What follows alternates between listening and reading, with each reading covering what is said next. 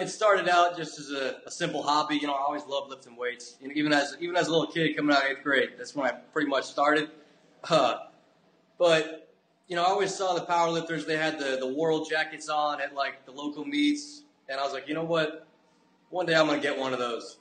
One day I'm gonna be part of that Team USA, and to just be here in Belarus winning a world title, that it stops me in my tracks and makes me think how lucky I am. What impact has your father had on this success that you've had?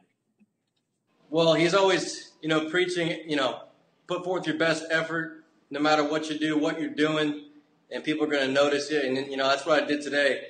And no matter what, what I'm doing, whether it's school, football, powerlifting, whatever it be, that's my main mind focus right there, effort. Do you get your dad on the bench, or do you get him on that squat rack and you have him throwing those weights around? Oh, yeah. Well, I think, the squats, he's done with the squats. He's more of a treadmill, elliptical kind of guy now, but he still puts up the weight on the bench press. He still comes back and say, hey, man, I got 155 instead of 12 today. What's up? My best on the squat is a 622. Best on the bench is a 440, and the deadlift was a 666. I'm still with the Redskins this year. I'm one of the assistant coaches.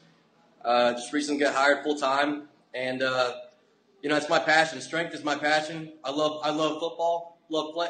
My goal was to be in the NFL when I was a little kid. Didn't work out, obviously, but if I can be around football still and be doing my passion, which is strength training and being around strength itself, then hell, let's put the 2 and 2 together, see what we got.